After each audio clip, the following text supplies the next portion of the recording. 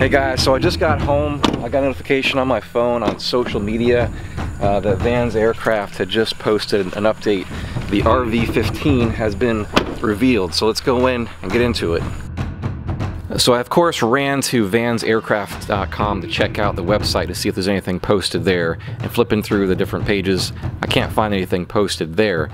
Earlier in the day, somebody had shared Van's Aircraft posting something embedded deep into their website, an absolute tease of the RV-15. The RV-15 is coming, but no pictures and photos.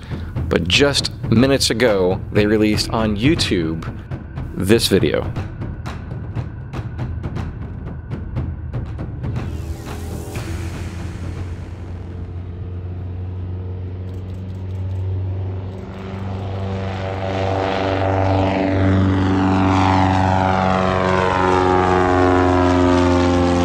So let's stop this right here for just a second. Earlier in the day, somebody had leaked a snapshot from their phone camera, this very departure, this very first takeoff, I guess. And obviously it was a still. And we're trying to, there's a couple different angles. We're trying to figure out the scale of this aircraft, just to see the sheer size of it. And there was another photo parked, having the aircraft parked next to an airport sign, a runway sign. And it looked from that angle like it was actually going to be a smaller aircraft, like maybe something like an RV-12 light sport type situation. And we were guessing that maybe, just maybe, this is going to be powered by like a Rotax 912, based on the angle, camera angles, looking like this could be a smaller aircraft.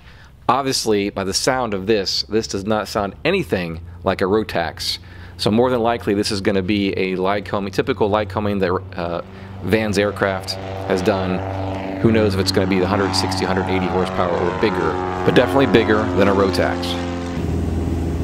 All right, so let's jump into the styling of this. At first glance, you would think that this is a Murphy of some kind, construction, and or a Cessna reborn. It has very similar lines to either one of those aircraft.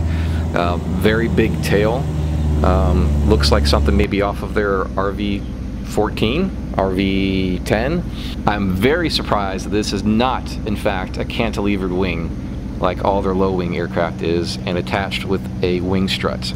Big surprise for that.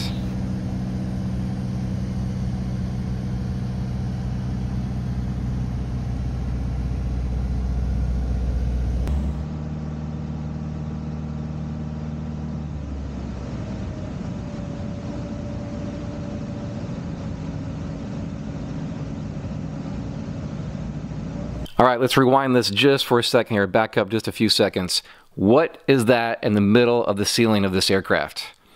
It appears to be a manually operated flap handle. Big score for you, Van's Aircraft, right there. This is going to make it into production with a manually actuated flap handle, flap control.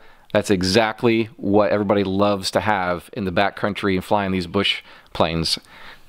I'm surprised and at the same time very excited to see this installed in this aircraft.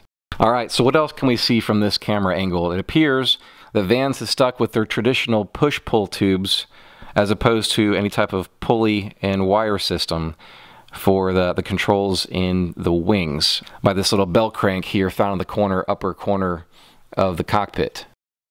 Now the next big thing that really stands out to me in this picture here, the shot, is this kind of makeshift handle that's zip tied to the side of the cockpit. And the only thing I can think of, and you guys comment below on what your thoughts are, is maybe this is part of a ballistic chute system that they're still kind of figuring out the placement of it and so forth. What else could a handle like that, a grab handle like that, be for?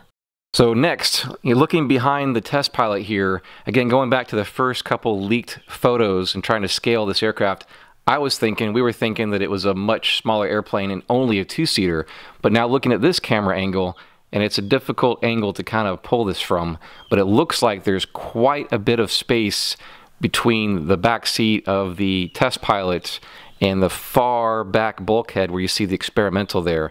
So now I'm wondering, truly, is this a two-seater, or is there actually enough room back there for two more seats, making this a four-seater? So obviously this is the door release, right? You have the yellow handle and pull back to open. But why is it on the top? Which begs the question, how do these doors open? Do they drop down straight like a reverse gull wing? Or does it swing out to the rear, aft of the aircraft? That's kind of an odd placement for a door handle. Now here's the entire video as released from Van's aircraft.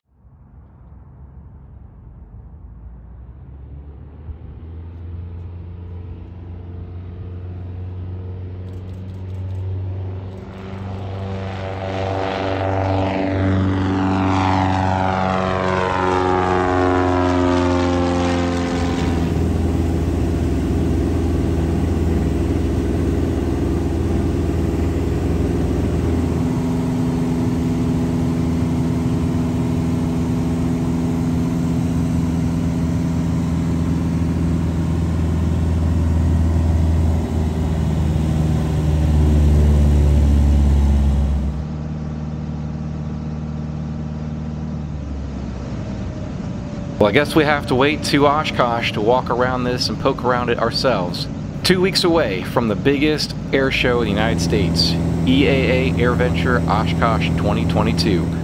We are partnering with great companies like Dynon Avionics at Dynon.com, Airtech Coatings at AirTechCoatings.com, AviNation Youth Magazine at AviNationUSA.com. The Aviators Clinic at AviatorsClinic.com.